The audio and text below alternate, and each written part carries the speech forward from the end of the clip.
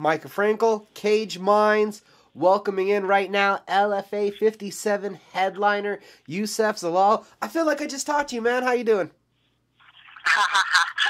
Pretty good, man. How about you? Doing pretty good. How you feeling? Fight week, getting off the year, staying busy? Yeah, man. It's being healthy, the main thing to focus on, and then just being relaxed and patient for the fight. Seen you in LFA a couple times. Did you expect that this next one was going to be a main event status for you? They were talking about, when I fought in Minnesota, they were talking about co-main and main, but I really didn't know I was going to be the main event, so that was brand new to me. But again, I was ready for these moments, Being ready for these moments, was there any extra emotion when you found out it was here, that you're getting that step, getting that main event showcase? Obviously, it's a hometown, so, the guy trains in Colorado as well, so it's not a crazy big advantage. It is what it is. It's a great opportunity for me, and especially at a hometown, so all the people and all the family get to actually see this one live, so that brings makes it extra special, Jose Mariscal, the opponent. How much have you heard his name, you guys coming up in that same area?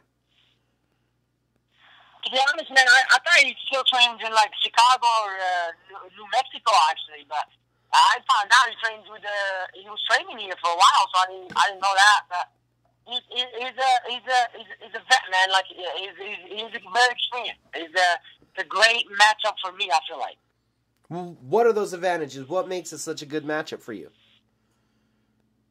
To be honest, I don't think he ever seen the movement and the complete MMA game that I bring to the plate. I don't think he ever seen that.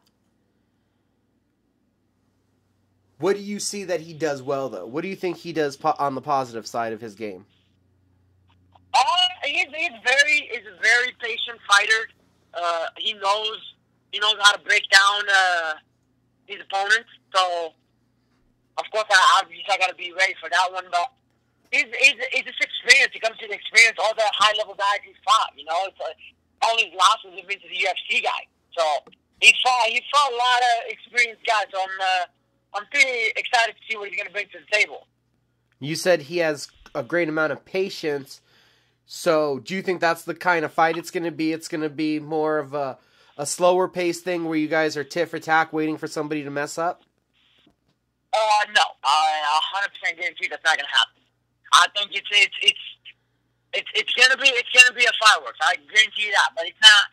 It's going to be smart. Obviously, I love fighting smart. It's not because I want to get there and get out. It's the name of the game is to hit and not get hit. So that's the name of the game for me. But in the end of the day, I know it's a bigger fight when everybody hypes it up about. I'm just out there and gonna fight. If you want to bang, we'll see. But if you want it to be smart, we'll see. So we gotta see what would happen. Being healthy, is that part of how you're able to fight on back-to-back LFA cards? Their little break of, I believe, about 4 weeks is your little break to prepare for this fight of 4 weeks. I 100% agree. 100% agree. For me, it's all about health, obviously, but, camps are rough. Camps are not an easy thing in the world, but I love it, man. This is what I love to do. It's my life, but in the end of the day, I try to stay as much active as I can, especially at a young age. 23 years old. I'm trying to get there as quick as possible. Do you feel too much of a rush, or is it feeling that it's your time? No, man. I never feel to be honest. It's not.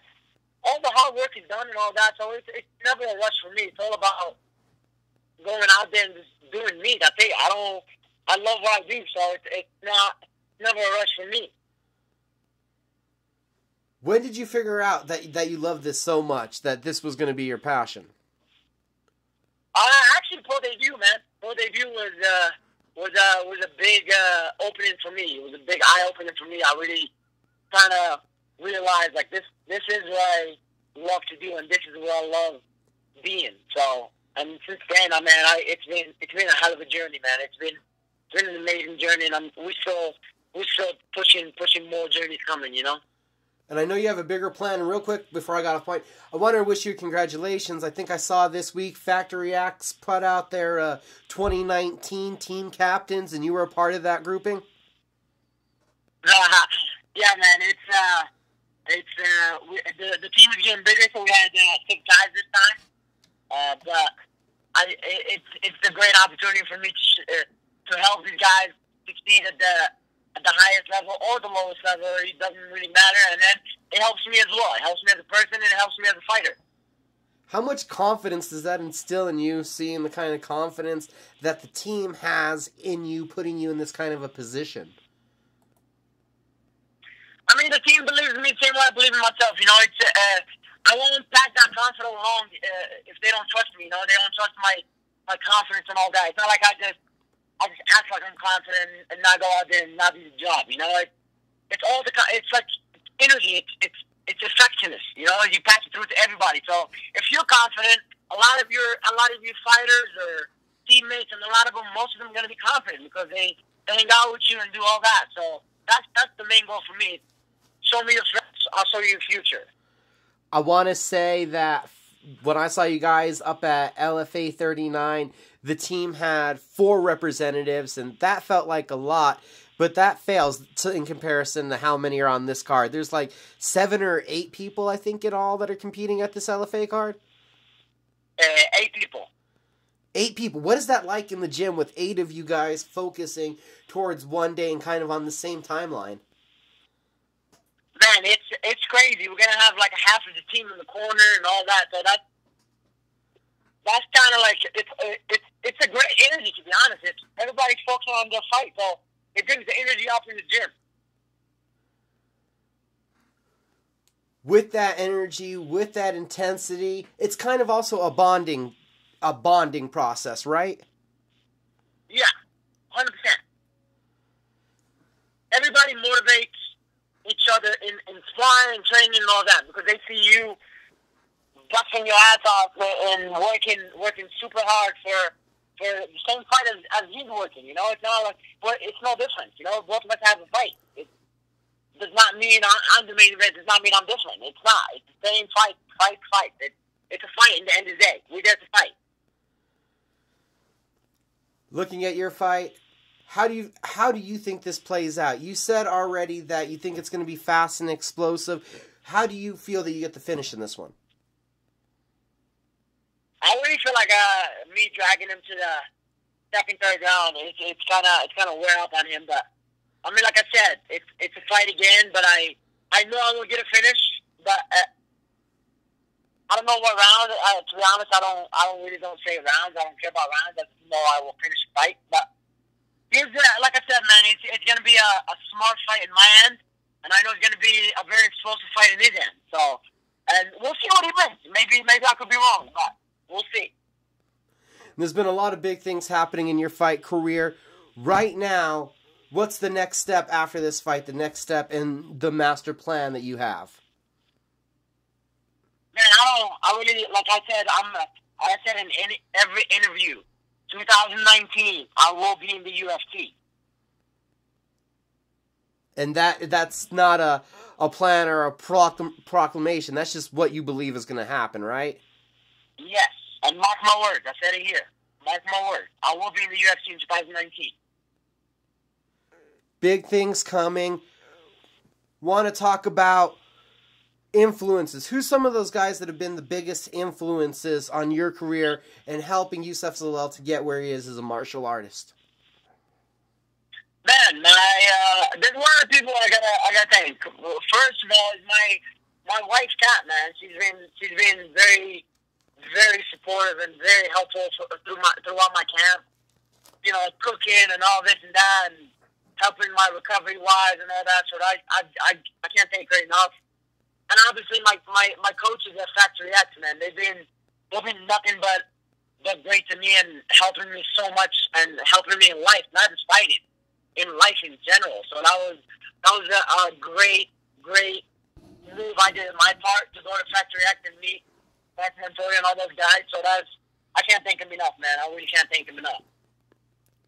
And my family, man. My family, it's been amazing to me. You know, they've been supporting me since the beginning. So even though they didn't think this was gonna be it, but they know this is it. This is what I have. And so they really support me and cheering for me, and I can hear them yelling and all that. So that was it's awesome. Having had that determination from the times I've talked to you, we know how determined you are and how set you are in your goals. But what was that like with those other people that were close to you, the spouse, the parents, also getting your back and seeing that grander picture that you have too? Man, it just motivates them more, to be honest. Like, I know my wife gets out a lot from me. She just is more motivated to do the same thing, but different jobs. You know, I don't call fighting a job for me. I just love it. You know, it's my life. Like, I love this thing so much. But in the end of the day, if they see me doing my thing, and they want to get there. You know, they want to be the same what I'm at, and doing my goals, set up my goals, and do everything that I do every morning, every night, and all that. So they setting up goals and makes them better as a person and better in life. Have you always kind of been goal-oriented? No, man, everything changed. I don't know why everything changed until the pro debut. So that was everything really changed then. So you also gained that fashion sense all of a sudden? Yeah, it really when it hit me, when it's all professional and all that, that's when it really hit me, you know. And that was the philosophy change. It became a professional, the professionalism. But I know that you have an image and everything for how you want to portray and how you want to lead. So where did you getting your plan come from together? When did that come into process? Well, to be honest, it's from my brother who passed away, man. You know, I was in the darkest moment of my life. You know, for 3 months, I was in the darkest moments of my life. You know, I was so down. I was all this and almost tried to commit suicide and all this, but that's why I'm grateful for my wife's cat. Kind of just got me out of this, my dark side, you know, and kind of just got me to just enjoy life, you know, and that's my motto, you know. I'm enjoying life, man. I'm doing everything that I can to enjoy my life and do what I love. Especially somebody in your position on the cusp of superstardom. That's what we all talk about. Youssef Zalal is going to be one of those breakout guys for 2019. How important is it for you to also talk about like the mental health to be a role model in this martial arts community? 100%, man.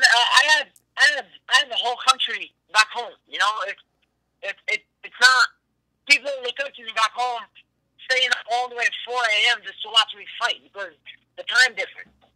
So it's amazing to me, man. I just keep doing my thing, and everybody will get along, you know, and everybody will follow the train. And what would your message for those people be? You were, as you said, in a dark place. What would your message for people that are kind of down in the dumps, down in their luck be? Like I said again, man, you can do anything in this world. Obviously, everybody says that, but again, it's what you tell to yourself. It's not what people tell about you. It's what you tell about yourself, and that's what makes difference in this world and makes you different as a person. If you telling yourself, "I am this, I am that, I am this, and I'm doing that," I guarantee you, life will be a lot better. I mean, you got to learn how to kind of go with the problems. Don't let the problems affect you so much. I mean, it's life. You know, you always have problems, but it's the way you treat them. It's the way you treat your life, and that's a big key for them. And I'll give that message to it. It's about you. It's what you say to yourself. We got LFA 57 coming up. I have dogs outside barking like crazy for some reason outside my office. They want to be in the interview too. So they just want to be heard also. Was there enough time in between these fights for you to feel that you grew more? Man, I grow every day, especially at Factory X, man. I I really do go every day training there. So it doesn't matter for me if you give me a week or 4 weeks or 10 weeks. It does not matter. I find 2 hours notice, so it really don't matter to me. My growth is my own personal goal that I'm setting. I'm focused on. I'm student of the game. You know, I'm just here to learn. I'm here to learn and go fight. That's it. The holidays having just happened and everything, were you able to take some time, enjoy it, reflect on the year? 100%. I still had some days out there, of course, hanging out with the family and all that. But at the end of the day, I still training and doing all that. I have to do my job. You know, go out there and train and do all that stuff. So it was not really crazy effective on me, to be honest. We know it's getting that name, the face on the poster, taking that step up, being in the main event. Do you attack this just like it's another fight? Do you attack this moment like you've been in the ring as you have many times before? To be honest, man, I really don't care about the main event. I don't care about the hype. I don't care about, oh, I'm a superstar, this and this. I can care less about it, man. I'm just doing my what I do. You know, I'm just going out there and do what I love to do. I don't care if it's main event. I don't care if it's first fight. Don't matter to me. I'm just going out there and fight, impress myself, and everybody else will be impressed. Well, okay, then on a different aspect, what is the last thing that Youssef Zalal is thinking before he makes that walk to the cage?